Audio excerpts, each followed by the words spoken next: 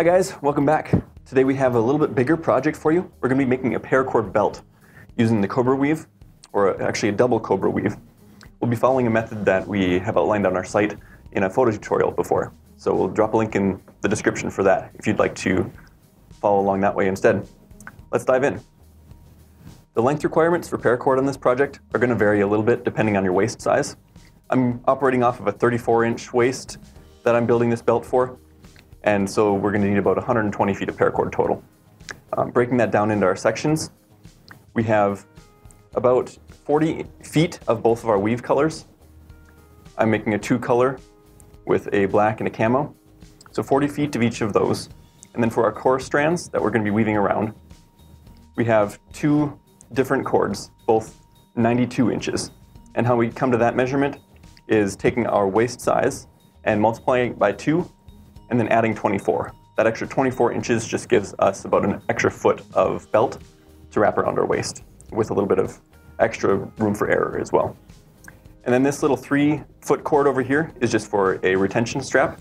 It's optional, but we'll be adding that at the end to tuck the belt into. The other thing we'll be using today, and you do not need this, but it is our ultimate jig by Jig Pro Shop. So this jig is very helpful for making gun slings and also belts that we're going to be using it for today. So let's get it set up. All right, so we'll begin with our 2 identical weave pieces. These were both 92 inches for me, but they may differ a little bit for you. Find the middle of each of those and make a cow hitch onto the buckle, one on each side of the center pin. Bring it down through the middle, like that. And same with the other side.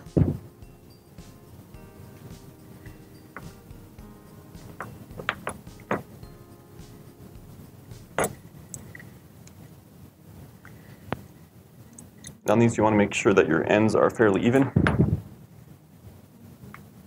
I'm a little bit off on one of those.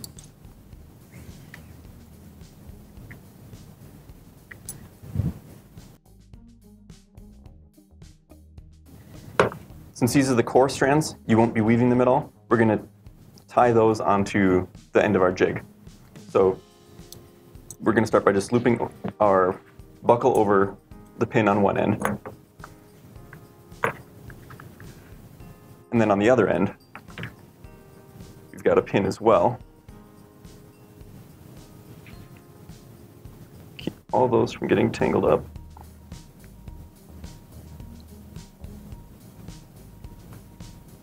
We're just going to be using a binder clip to keep these all in place. And then you can loop that around the pin here. There we go. And then we'll go back to our buckle end to start our weave. Take your matching color of weave cord, one of the 40-foot sections, and we're going to be actually adding a cow hitch onto the middle of this buckle. So find the middle of this cord again.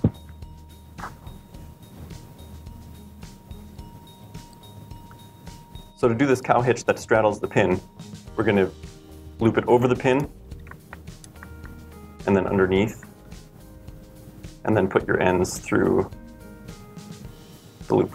And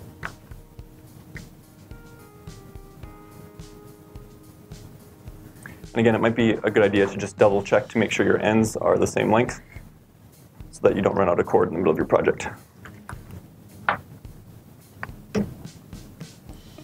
And before you bother tightening those down, we're going to take our last piece of long cord, the other 40-foot section, in this case black, and thread that through all of our cow hitches. So just loosen them all a little bit and feed it right through the middle, sideways. A little bit tricky because I got it on my jig already. I probably should have done this first. All right, so now we've got that on the middle. Now we can actually do the actual weaving part. When we start out, it's a little bit difficult because you have so much cord that you have to pull through the holes, but it gets easier as you go on.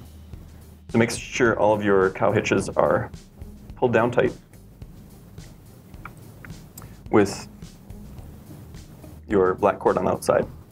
I like to do this as the odd cord out because this cord is always going to be going over the top. So that'll be a little bit difficult to keep track of later on if you're using the same cord for both. So to begin, go ahead and put that black cord over the top, just like in a normal Cobra weave. And then this one over that strand, and then around the back to the outside. So nothing different here yet. Cinch that tight. Now you want to do the inverse on that same cord, just to complete out that square knot.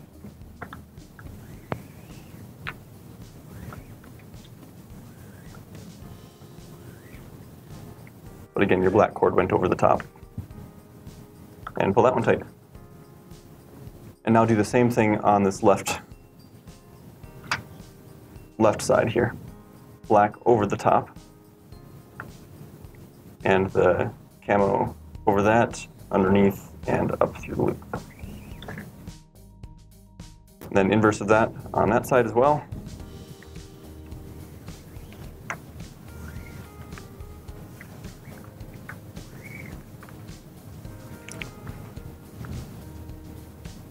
And cinch that tight. So right now we just have two independent Cobra weaves next to each other, but here's where we connect them together.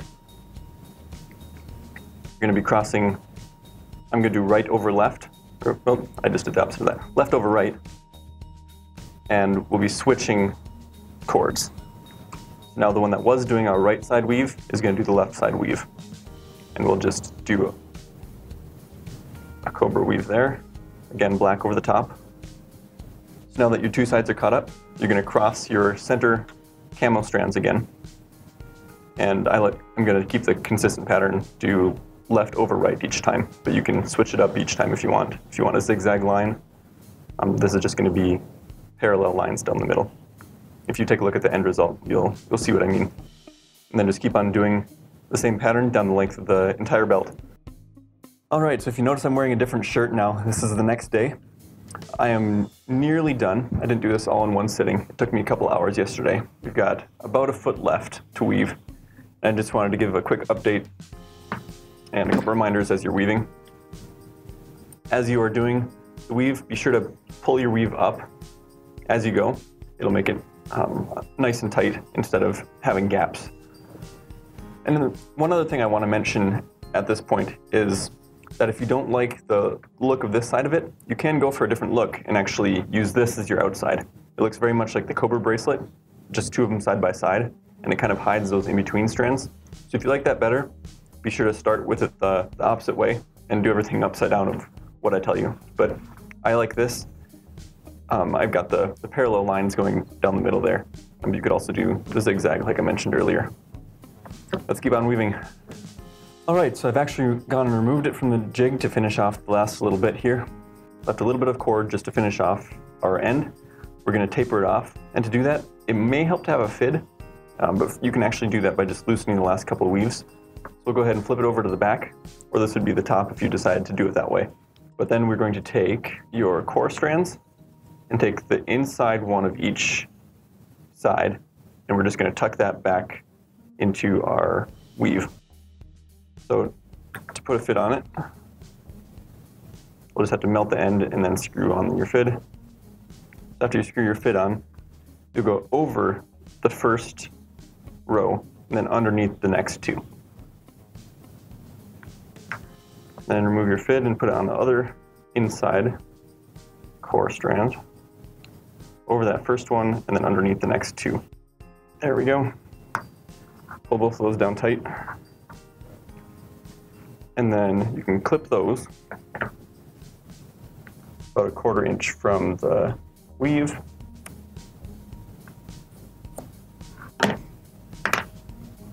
Then we'll do our melt down and push those against.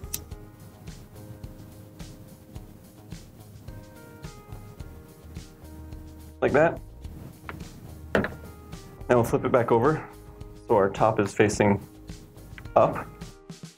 And now these two center cords here that were our weave colors before, they're going to become the core strands of our taper. So set your black ones aside. We're just going to do one complete square knot. So right on top, and then left on top. You can stop there, pull that tight, and then we're just going to do actually the same thing with our black cord right over the top of that. You can cut these off first if you want. I'm just going to do it all in one go here. So I'm actually, just to make it lay flat, I'm going to do left over the top first. And you can't pull that one super tight or it'll bend on you. But then pull that one nice and tight. There, then it sits right in the side of each other there. Now we can go ahead and clip all of our ends. Good to do those two first.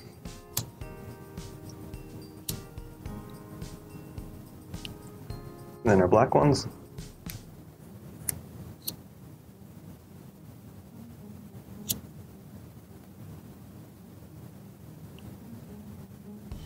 And then you can go ahead and cut off the very end.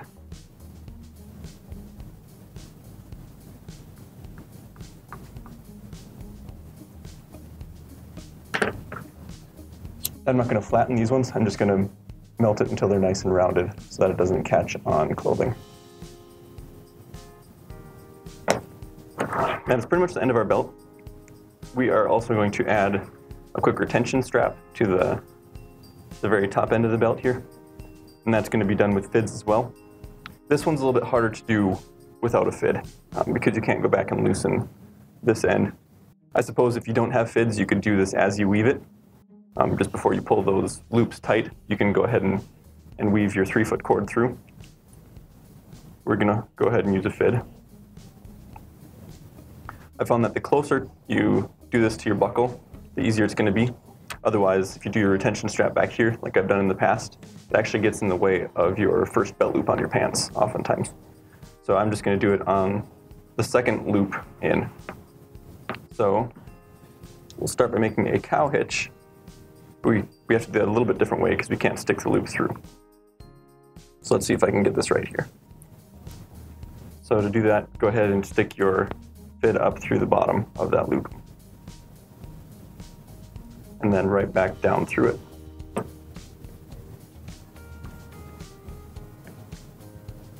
You can just leave your fid on there for now, but you want both ends to be pretty much even, just so that you have enough cord left. Stick both ends of your cord through there and pull that down for your cow hitch.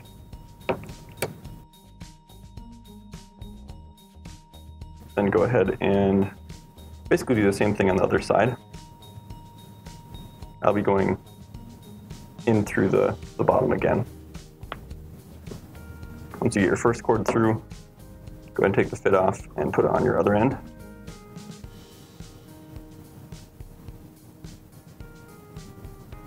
And go through that same loop.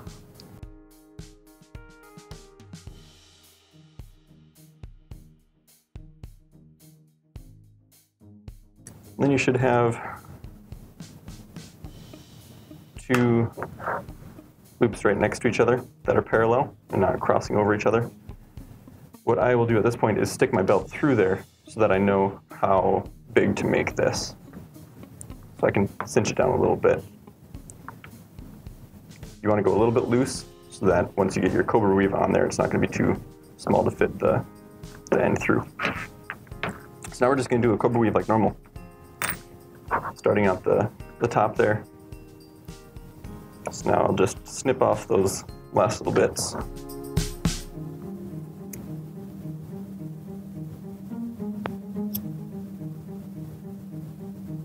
There we go. So then this just pushes right through the weave. The middle is loose enough that it shouldn't have a problem poking through. And goes through just like an ordinary belt. All the supplies used in this video the paracord, the buckle, and the FID can be found in the description. Otherwise, hit the like button to let us know that you like this video, and subscribe for more in the future. Thanks for watching.